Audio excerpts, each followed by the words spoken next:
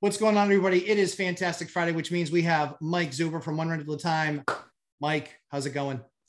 Good, man. Good. Except I'm a little nervous about the next couple of years. Yep. So let's talk about that a little bit more. So what we're talking about is something called stagflation, which means basically stagnant economy, but lots of inflation. So the good news is that everything gets more expensive, but you make basically no more money. So yeah. Talk me through it. You're the econ guy. Yeah. So let's just, I get asked this a lot. So let me just kind of give you my resume for where this comes from, right? So I do have an undergraduate degree in economics from Santa Clara University. I went on to get an advanced degree called an MBA, which means more economics and accounting and finance and all of that nonsense. I have been studying the markets for more than 30 years by reading it every single day. So that is my history. Something you learn in economics is you have to find your focus, your area, your thing, right? There are lots of variables in the economy. Every economist, everybody who's got an econ degree has their thing. My thing is the consumer. I have been studying the consumer for more than 30 years. What I see coming down the pipeline for the consumers is some pain. Mm-hmm. First and foremost, inflation is real. It is not transitory. In fact, it is going to get worse before it gets better. We have now companies that are making structural changes. The thing about inflation is when it changes behavior, you have a problem.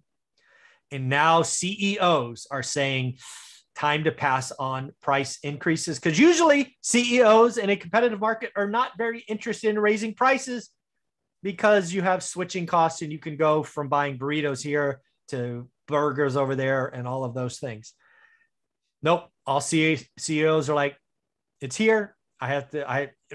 Ingredients are more, shipping is more, wages are more. I have to raise prices. If you want to see an example of this, go to Chipotle. They were celebrated 1 week for raising minimum wage to $15. And then a week later or 10 days later, the cost of everything went up 4%. So congratulations. We are here. Inflation is real. And unfortunately, what happens next in stagflation is you have an economy with no growth. And you have an economy with unemployment that gets worse. And it's not a very fun environment. This is something that went from being tail risk, meaning like it's out there, to entering kind of best case or not best case. That sounds bad. Base case, meaning I think it's most likely. And it doesn't bring a lot of fun to say that. And today's jobs creation number kind of validates it, right? The expectation was 500. What happened? I think it was 196. So again, low job creation. Inflation, wages were up 4.6% on an expectation of 4. And well, by the way, 4 is not good. It beat it by 15%. So again, inflation, right? Stagflation. The problem is stagflation hurts 95% of us. That's right. The only people that are hurt, but not hurt much, because inflation hits everybody, right? This whole tax the rich nonsense out there. Inflation is a tax. It hits everyone. It is unfair. It hits the people at the bottom the worst. That's why the government doesn't talk to you about it, because they don't have a good answer. Sorry, you have to buy less food. You have to get less gas. You have to trade. Inflation is ugly once it takes off. However, if you can go borrow 30-year debt at under 4%, that's right, in an inflationary environment that's probably 8 or 9, and have this asset cash flow day one in a rising rent environment, in a scarce supply, you can use inflation. And if you have a couple of these assets, you can use inflation and get the benefits that far outweigh the pain that you will feel. Because again, everyone feels inflation. My gas goes up just like yours. My food goes up just like yours. But if you have a pile of assets that cash flow that have 30-year debt, you really don't care. So there's only a few people. It's a few percentage point of people that have that. I suggest everybody get started one rental at a time. 30-year money, cash flow day one, make it a good or great deal. And it's time. You have this little window where 30-year rates are low because the Fed is stupid and wrong. Right. And they're going to raise rates eventually and likely have to raise them quickly. But there's still this window. Is the window 3 months? Is it 6 months? Is it a year? I don't know. It's a window. Right. Time to get started because Yeah. it could get and that's ugly. the thing is like what we always talk about, Mike, is time in the market's better than timing the market. This is not a bad time. Yeah, you think prices are high, but there's a little bit in a lot of markets, there's a little bit of slowness. Yeah, inventory is building, and inventory is building, and you need to get, I mean, that's what's going to happen is when you start to see prices heavily decline on the reg, what's going to end up happening is rates. That's when they're going to say, hey, we need to start raising rates as well to fund off inflation.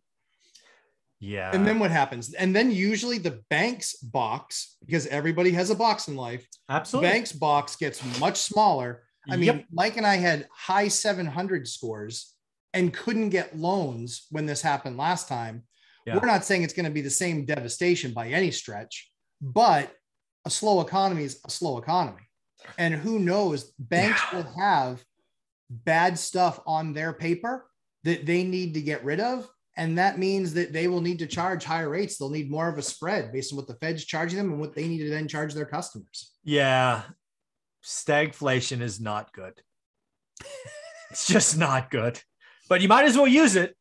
Yeah. But it's not good. I'm not very happy. It can only go sideways, folks. So be doing your homework, understand what we're talking about. Mike, great topic as always. How can people find you, my friend? One rental at a time. Couple of books, a YouTube channel, Instagram, website, all that stuff. Yep. I'm going to start instituting the one rental at a time challenge. Watch everything from the beginning.